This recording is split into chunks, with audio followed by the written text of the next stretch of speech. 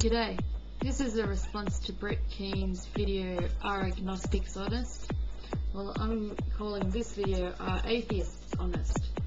Well, in general, that's a rather silly thing to ask. It's like anything, there's some are and some aren't. But what I'm going to be talking about is, are atheists honest to themselves about their worldview? They say they don't believe there is a God.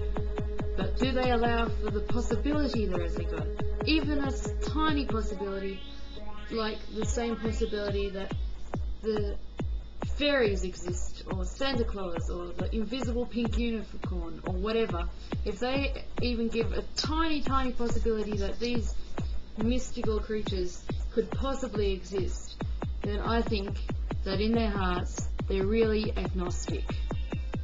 Maybe we just need clearer and more specific categories, because there are different types of atheists and there are different types of agnostics. There are the silly agnostics who say, yeah, there might be a God, but they only think there might be the Christian God, or whatever.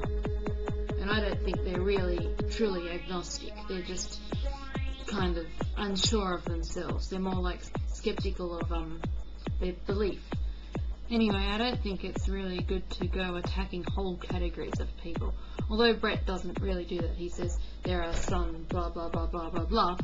But I think it's better to state specifically what you are going to attack, because within a certain category there are many different subcategories.